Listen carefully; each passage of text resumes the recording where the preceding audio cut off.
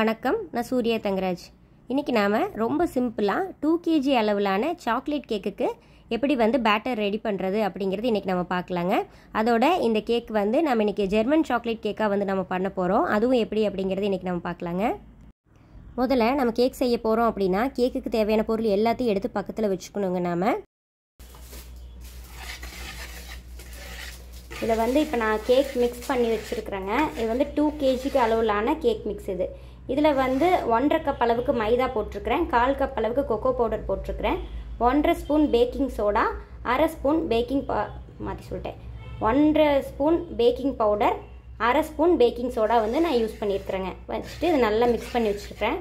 நல்லா மிக்ஸ் பண்ணாதான் நம்மளுக்கு பேக்கிங் ஈவன் ஆகும். இந்த மாதிரி நல்லா மிக்ஸ் பண்ணி வச்சுட்டேன். இப்போ கேக்குக்கான லிக்விட் பேட்டர் ரெடி பண்ண போகிறேன். அதுக்கு இந்த 6 முட்டை எடுத்து வச்சிருக்கிறேன். இதில் 1 ஸ்பூன் அளவுக்கு வெனிலா எசன்ஸ் சேர்த்துட்டு நல்லா பீட் பண்ண போகிறேங்க.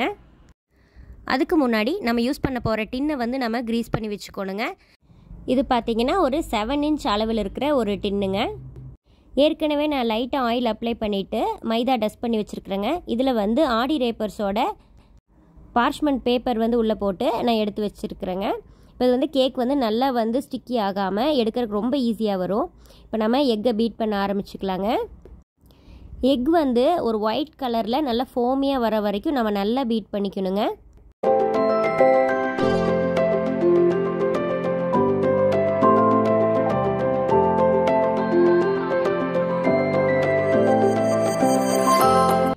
இந்த அளவுக்கு நல்ல ஃபோமியாக நம்ம பீட் பண்ணதுக்கப்புறமா இதில் நாம் 2 கப் அளவுக்கு பொடி பண்ண சர்க்கரை சேர்த்துக்கணுங்க. நான் ஃபஸ்ட்டு 1 கப் சேர்க்குறேன். பாருங்கள் எப்படி மெஷர் பண்ணி எடுத்துருக்குறேன்னு சொல்லிட்டு இதே மாதிரி தான் எடுக்கணும். இப்போ நம்ம மைதா எந்த அளவுக்கு எடுக்கிறோமோ அதே அளவுக்கு சர்க்கரை எடுக்கணுங்க. எப்படின்னு பார்த்தீங்கன்னா இப்போ நம்மளுக்கு கேக் மிக்ஸ் எந்த அளவுக்கு இருக்குதோ அதே அளவுக்கு சுகர் ஆட் பண்ணால் தான் நம்மளுக்கு கரெக்டாக இருக்கும். இப்போ நம்ம மிக்ஸ் பண்ணி வச்சுருக்க கேக் மிக்ஸ் நம்மளுக்கு 2 கப் வரும். அப்போ அதே அளவுக்கான பொடி பண்ண சர்க்கரை நான் சேர்த்துக்கிறேங்க. இப்போது 1 கப் பொடி பண்ண சர்க்கரையை சேர்த்துட்டு நல்லா பீட் பண்ணிகிட்ருக்குறேங்க. இதுக்கப்புறம் இன்னொரு கப் சர்க்கரையும் நம்ம சேர்த்து நல்லா பீட் பண்ணிக்கணும்.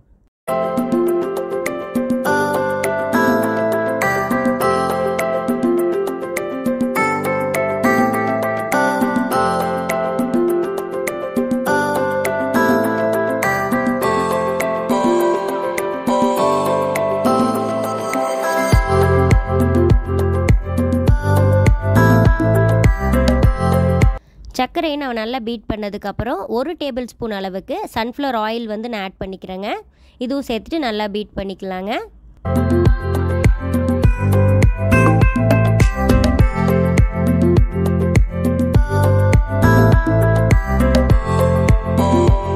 இப்போது இதில் 1 கப் நல்ல சூடான பால் நான் சேர்த்துக்கிறேங்க. இதையும் சேர்த்துட்டு நம்ம நல்லா பீட் பண்ணிக்கலாங்க. இப்போ நம்மளோட பீட்டரோட ஸ்பீடை நம்ம குறைச்சிக்கணும். இதுக்கப்புறமும் நம்ம ரொம்ப ஸ்பீடாக பீட் பண்ணிகிட்டு இருந்தோம் அப்படின்னா நம்மளோட கேக்கோட அந்த ஃபோமினஸ் உடஞ்சி போகிறக்கு சான்சஸ் இருக்குதுங்க. அப்போ நம்மளுக்கு கேக் நல்லா ஸ்பாஞ்சியாக வராது. இப்போ நம்ம கேக்கோட லிக்விட் பேட்டர் ரெடி ஆயிடுச்சுங்க. நம்ம ஏற்கனவே ரெடி பண்ணி வச்சுருக்க கேக் ப்ரீ மிக்ஸையும் கொஞ்சம் கொஞ்சமாக ஆட் பண்ணி இந்த மாதிரி கலந்துக்கலாங்க.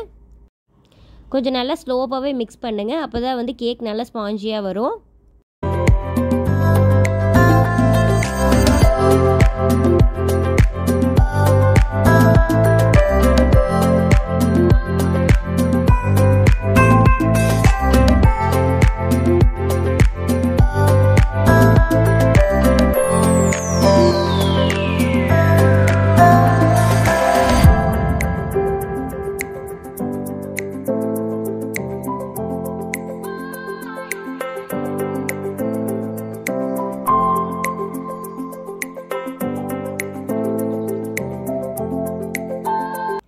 பேட்டர் மிக்ஸ் பண்ணும்போது எந்த லம்ஸும் இல்லாமல் பார்த்துக்கோங்க.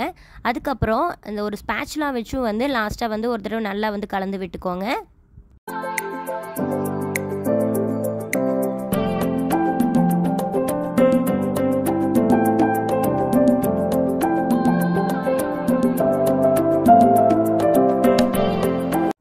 நான் சொன்னேன் இதே ப்ரொசீஜரில் கரெக்டாக பண்ணிங்க அப்படின்னா கேக் ரொம்ப சூப்பராக வருங்க. இப்போ நம்ம எடுத்து வச்சுருக்கிற 7 இன்ச் டின்னில் இந்த பேட்டர் நான் ஊற்றிக்கிறேங்க. 2 kg கேக்குக்கு பேட்டர் வந்து இப்படி தாங்க மிக்ஸ் பண்ணணும். ஆனால் இன்றைக்கி நான் பார்த்தீங்கன்னா 1.5 கிலோ அளவிலான கேக்கு தான் வந்து எனக்கு ஆர்டர் வந்துருக்குது. அப்போது 1.5 கிலோ அளவுக்கு நான் வந்து பேட்டர் ஊற்றி வச்சுட்டு மிச்சம் இருக்கிறத வந்து இன்னொரு டின்னில் வந்து நான் ஊற்றி வச்சுக்கிறேன். அந்த கேக் வந்து என்னோடய குழந்தைங்களுக்கு கொடுக்குறக்காக நான் யூஸ் பண்ணிக்குவேன். 180 டிகிரியில் பேக்கிங் மோடில் 45 நிமிஷத்துக்கு இந்த கேக்கை நான் பேக் பண்ணி எடுக்க போகிறேங்க. ஏற்கனவே 10 நிமிஷம் வந்து இந்த ஓவனை வந்து நான் ப்ரீஹீட் பண்ணி வச்சுருந்தேன். பாருங்கள், நம்மளோட கேக் வந்து பேக் ஆகி வந்தாச்சு, எவ்வளோ சாஃப்டாக இருக்குதுன்னு சொல்லிட்டு. இந்த சாக்லேட் ஸ்பாஞ்ச் வச்சு இன்றைக்கி நம்ம பண்ண போகிறது German chocolate கேக்குங்க. German chocolate cake செய்கிறதுக்கு வந்து நம்ம பீகான் சாஸ் அப்படின்னு சொல்லிட்டு ஒரு சாஸ் வந்து ரெடி பண்ணணும். அதுதாங்க இப்போ நான் வந்து பண்ணிகிட்ருக்கிறேன். ஒரு பேனில் 50 கிராம் அளவுக்கு பட்டர் எடுத்து அதை நான் வந்து மெல்ட் பண்ணிகிட்ருக்குறேங்க. இந்த பட்டர் உருகின உடனேயுமே 1/2 கப் அளவுக்கு கரும்பு சர்க்கரை வந்து சேர்த்துக்கிறேங்க. நார்மலாக பார்த்தீங்கன்னா ஜெர்மன் சாக்லேட் கேக்குக்கு ப்ரௌன் சுகர் தான் வந்து ஆட் பண்ணுவாங்க. நான் அதுக்கு பதிலாக வந்து கரும்பு சர்க்கரை ஆட் பண்ணிக்கிறேன்.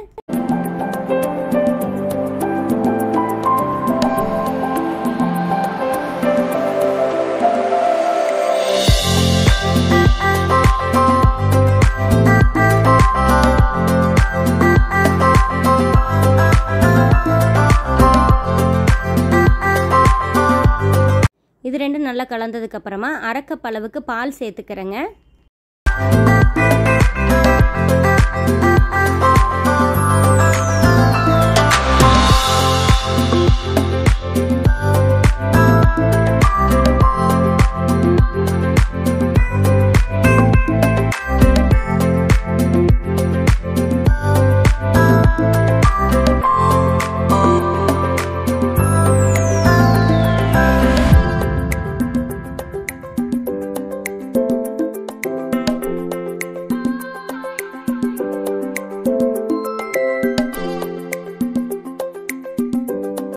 இந்த டைமில் ஒரு முட்டையோட மஞ்சள் கரு மட்டும் நான் சேர்த்துக்கிறேங்க. சேர்த்துட்டு கொஞ்சம் நல்லா ஸ்பீடாக வந்து நான் மிக்ஸ் பண்ணிக்கிறேன். நீங்கள் முட்டை வேண்டாம் அப்படின்னு நினச்சிங்கன்னா ஒரு 1/2 ஸ்பூன் அளவுக்கு கார்ன்ஃப்ளவரை தண்ணியில் மிக்ஸ் பண்ணி அதை இது கூட ஆட் பண்ணிக்கலாங்க.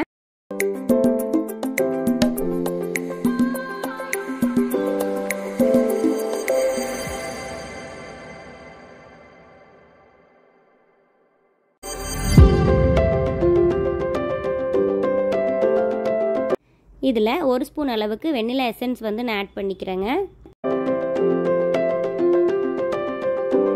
இதில் நான் 1/2 கப் அளவுக்கு துருவன தேங்காயும் வந்து சேர்த்துக்கிறேங்க.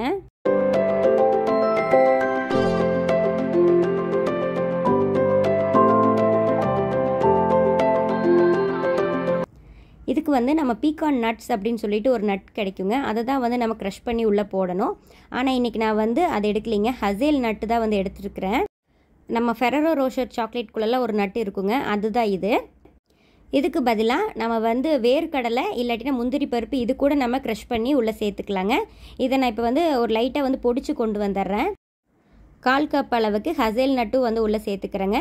இப்போ இதெல்லாம் சேர்த்துட்டு நல்லா ஒரு சாஸ் கன்சிஸ்டன்சி வர வரைக்கும் நல்லா மிக்ஸ் பண்ணிக்கோங்க.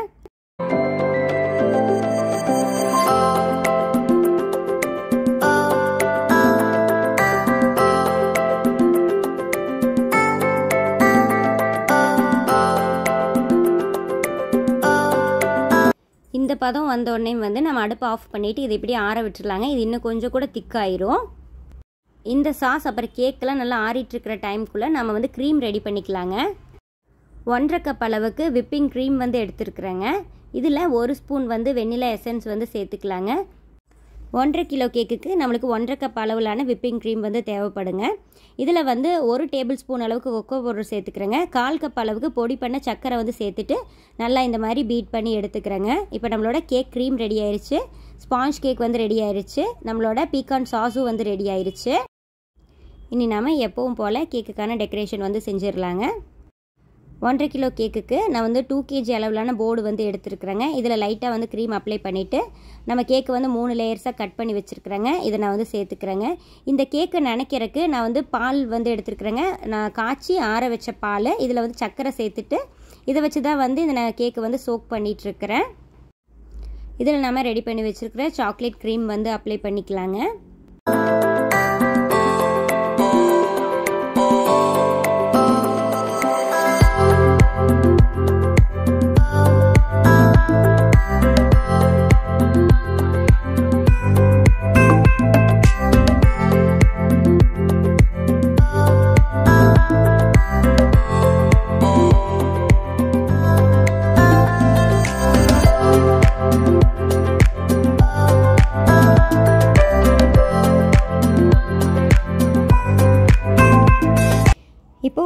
சாக்லேட் க்ரீம் வந்து அப்ளை பண்ணியாச்சுங்க. இதில் நம்ம ரெடி பண்ணி வச்சுருக்கிற பீகான் சாஸை வந்து மறுபடியும் மேலே வந்து அப்ளை பண்ணிக்கலாம். கேக்கோட மற்ற 2 லேயர்ஸ்லேயும் இதே மாதிரி தாங்க வந்து நம்ம அப்ளை பண்ணணும். இப்படி பண்ணி நம்ம இப்போ இந்த கேக்கோட க்ரம் கோட்டிங்கை முடிச்சுக்கலாம்.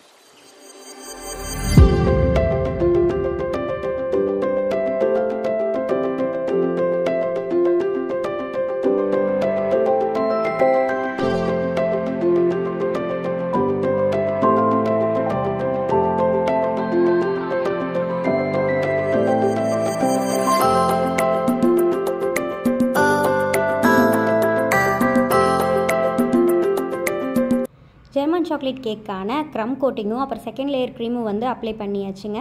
இப்போ கொஞ்சம் ப்ராக்டிஸ் ஆனதுனால க்ரம் கோட்டிங் பண்ணி ஃப்ரிட்ஜில் வைக்காமே வந்து செகண்ட் லேயர் க்ரீம் வந்து அப்ளை பண்ண முடியுது. இதுக்கப்புறம் நம்மளுக்கு வந்து கஸ்டமர் எப்படி கேட்குறாங்களோ அதுக்கு தகுந்த மாதிரியான டெக்கரேஷன் வந்து நம்ம பண்ணிக்கலாங்க. இந்த கேக் வந்து ஒரு ஓவர்லோடட் கேக் மாதிரி வந்து கேட்டிருந்தாங்க. நான் அதுக்கு தகுந்த மாதிரி வந்து டெக்கரேஷன் வந்து பண்ணியிருக்கிறேங்க. இந்த வீடியோ உங்களுக்கு பயனுள்ளதாக இருந்திருக்குன்னு நம்புகிறேங்க. கேக் சம்மந்தப்பட்ட அப்டேட்ஸ் எல்லாம் நீங்கள் உடனுக்குடனே தெரிஞ்சுக்கணும் அப்படின்னு ஆசைப்பட்டீங்கன்னா சூர்யாஸ் ஹோம்மேட் கேக்ஸ் அப்படிங்கிற இன்ஸ்டாகிராம் பேஜை ஃபாலோ பண்ண நினச்சா பண்ணிக்கலாங்க. சீக்கிரமாகவே நான் உங்களை அடுத்த வீடியோவில் சந்திக்கிறேங்க. நன்றி, வணக்கம்.